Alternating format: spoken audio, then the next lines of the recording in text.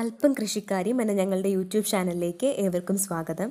കൃഷിയെപ്പറ്റി കൂടുതൽ അറിയാനായി ചാനലൊന്ന് സബ്സ്ക്രൈബ് ചെയ്തേക്കണേ. തുറന്നുള്ള വീഡിയോസ് നോട്ടിഫിക്കേഷനായി ലഭിക്കാൻ ആ ബെല്ലൈക്കൺ കൂടി ഒന്ന് പ്രസ് ചെയ്യുക. കഴിഞ്ഞ വീഡിയോയിൽ കയ്പൻ വെള്ളരി കയ്പ് മാറ്റി എങ്ങനെ ഉപയോഗിക്കാം എന്നതിനെപ്പറ്റി പറഞ്ഞു.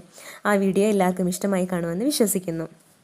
നമ്മൾ പുറത്തുനിന്ന് വാങ്ങുന്ന മുളക് പൊടിയിൽ മായമുണ്ടോ എന്നറിയാനുള്ള കുഞ്ഞു വിദ്യയാണ് ഇന്നത്തെ വീഡിയോയിൽ പറയുന്നത്. ഒരു ഗ്ലാസ് വെള്ളം മാത്രം ഉപയോഗിച്ച് മുളക് പൊടിയിലെ മായം നമുക്ക് കണ്ടെത്താൻ കഴിയും. ഇവിടെ മായം ചേർന്നതും അല്ലാത്തതുമായ മുളക് പൊടി നിങ്ങൾക്ക് ആ വ്യത്യാസം മനസ്സിലാക്കാൻ വേണ്ടി ഞാൻ എടുത്തിട്ടുണ്ട്. ഇതുപോലെ ഒരു സ്പൂൺ മുളക് പൊടി നമുക്ക് വെള്ളത്തിലേക്ക് ഇടാം. ഇപ്പോൾ ആദ്യത്തെ ഗ്ലാസ്സിലേക്ക് ഇടാൻ പോകുന്നത് ശുദ്ധമായ മുളക് പൊടിയാണ്. നമുക്കിത് കാണുമ്പോൾ തന്നെ മനസ്സിലാവും. ശുദ്ധമായ മുളക് പൊടി വെള്ളത്തിൽ പ്രതലത്തിൽ കുറച്ചു നേരം നിന്നതിന് ശേഷം മാത്രമാണ് സാവധാനം അടിയുന്നത്. ഇനി ഇപ്പോൾ ഇട്ടത് മായം കലർന്ന മുളക് പൊടിയാണ്. അത് പെട്ടെന്ന് തന്നെ അടിയുകയും ഇതുപോലെ വെള്ളത്തിൽ അതിൻ്റെ കളർ പരക്കുകയും ചെയ്യും.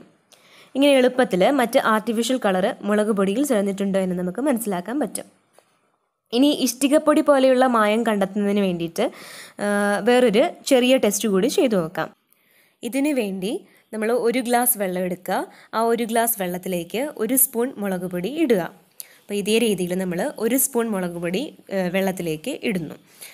ഇങ്ങനെ ഇട്ടതിന് ശേഷം അത് വെള്ളത്തിൻ്റെ അടിയിൽ അടിയാൻ വേണ്ടിയിട്ട് നമ്മൾ കുറച്ചു സമയം അടിയാൻ വേണ്ടിയിട്ട് അനുവദിക്കുക. അപ്പം ഇതേ രീതിയിൽ ചെയ്തതിന് ശേഷം ഈ അടിമട്ടെടുത്തിട്ട് കയ്യിൽ ഇതേ രീതിയിൽ ഉരസി കഴിയുമ്പോൾ നമുക്ക് മനസ്സിലാക്കും ഒരു തരിതരിപ്പ് തോന്നുന്നുണ്ടെങ്കിൽ അതിൽ ഇഷ്ടികപ്പൊടി പോലെയുള്ള മായം കലർന്നിട്ടുണ്ടെന്ന് മനസ്സിലാക്കാം. ഇങ്ങനെ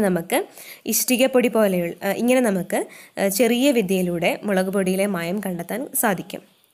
അപ്പോൾ വീഡിയോ ഇഷ്ടമായെങ്കിൽ ലൈക്ക് ചെയ്യുക, കമൻറ്റ് ചെയ്യുക, സബ്സ്ക്രൈബ് ചെയ്യുക. Thank you.